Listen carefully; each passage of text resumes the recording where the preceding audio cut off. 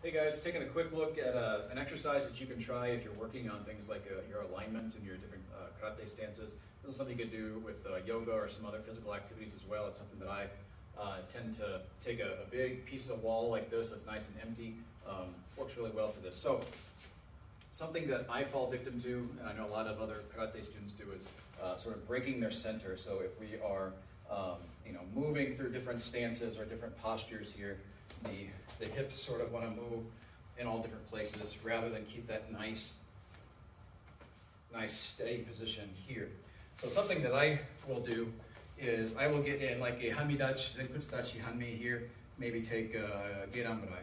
Right? Now I'm not leaning on the wall. I'm still very much using my legs as part of to support me. It's an active, strong stance here.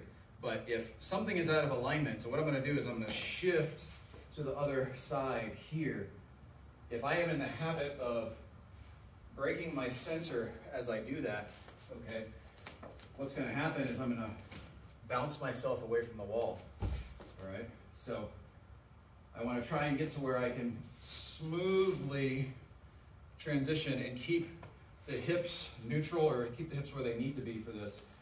I could maybe do this with a kokutsudachi as well here.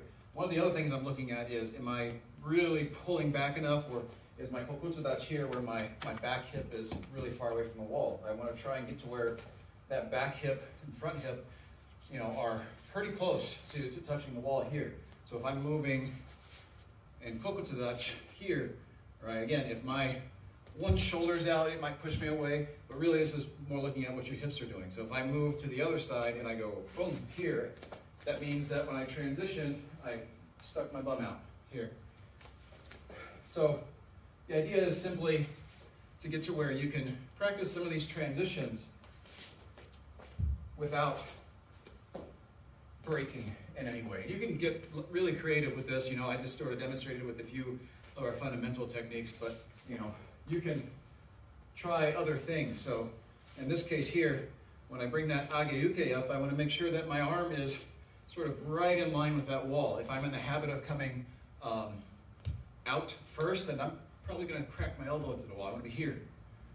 So I turn here. I could even switch this way so that I'm looking at how much am I twisting in that initial arm raise. So as I come one, this part of my arm is close to the wall. If it's out, it's going to push me away, or I'm going to feel like I'm being pushed away from the wall as I come here.